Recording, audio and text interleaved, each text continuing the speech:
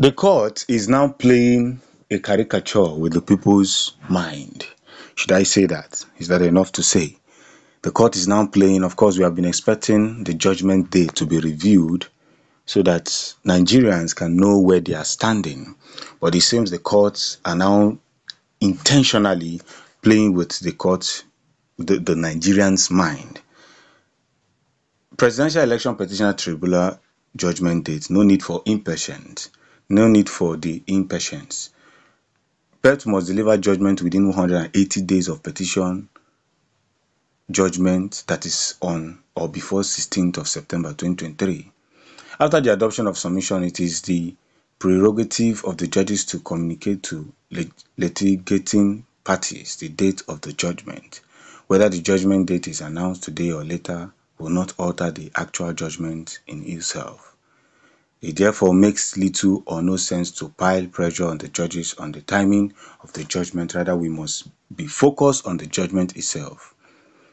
One thing I would say is, from every outwormed and whatever the case may be, these people are playing with the mindset of Nigeria.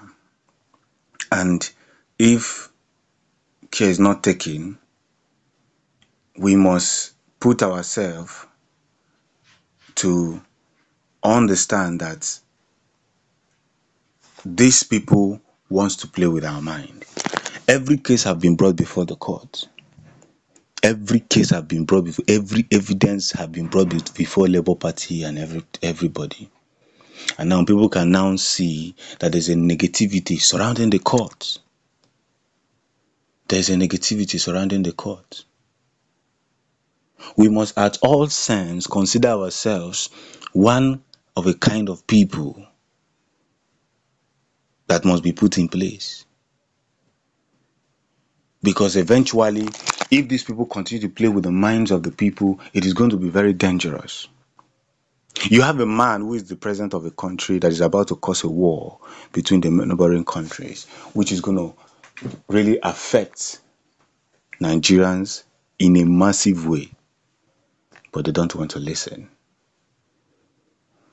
They really don't want to listen. Even though Labour Party has presented their case and INEC could not even prove their case in court. Now, what is the next plan? What is the next step? The next step is that within 180 days, which is before September, there should be a date where the final judgment will be passed, looking at the INEC Council, the APC Council, the Bola Ahmed Tinubu Council, and the petitioners, the Labour Party. Looking at all the cases they have brought, you will know from every judgment that Labour Party won this election. So any manipulation that these people want to do in the court, or however they want to do it in court, they should know vividly well that Nigerians are paying attention. Remember that INEC sole witness, Dr. Lawrence, in paragraph 22 of his witness statement, tendered in court upon subpoena, admitted that the result in the IRF would relied upon for the purpose of determination of the petition or review of election result collation. In paragraph 22 of his witness statement, tendered in court upon subpoena, admitted that result in the IRF would rely upon for the purpose of the determination of the petition or review of election result collation. LP tendered two certified copies of results from IRF. LP data analyst and expert witness in his report to the court showed over 18K blood, that's 18,088 blood images of results, over 4K of overvoted result, over 39K inaccessibly result, all in the IRF. We should see these errors that these people intentionally decided to play out, and after playing out, they want to fool Nigerians. How is it possible? How is it possible that you're going to fool 200 million people? This is the event that is happening in Niger Republic. They are tired of a particular system.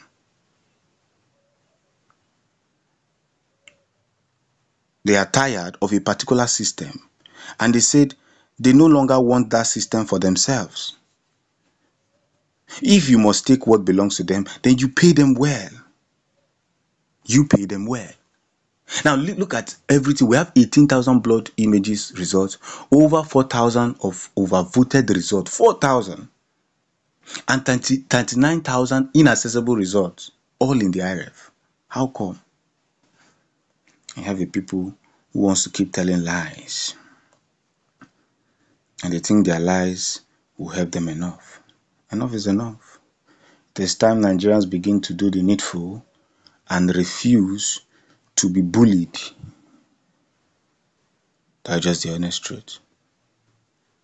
Nigerians must refuse to be bullied.